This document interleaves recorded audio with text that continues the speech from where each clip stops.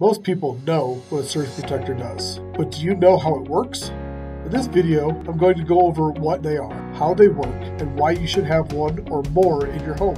First, go ahead and hit that subscribe button. Hi, I'm Kent. I'm the Electrical Service Manager at Plumbline Services.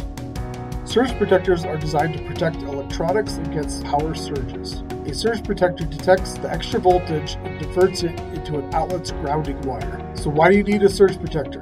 Surge protectors are specifically designed to protect electronics and appliances from power surges. If you own expensive electronics or appliances, you want to make sure that they are all protected from the damages that occur when experiencing large power surge.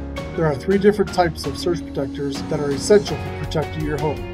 First, one should be placed between the power lines of your street and your meter. This will be managed by your power company. The second will go between your meter and your breaker box. This will protect the home from power grid glitches or lightning. Lastly, are surge protectors installed at every wall where you plug in an appliance. These protect you from motors turning on and off, as well as lightning.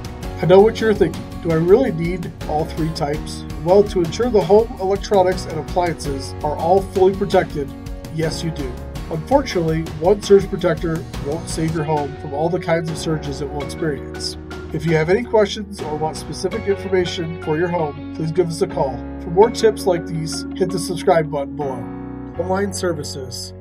Service at home, servants at heart.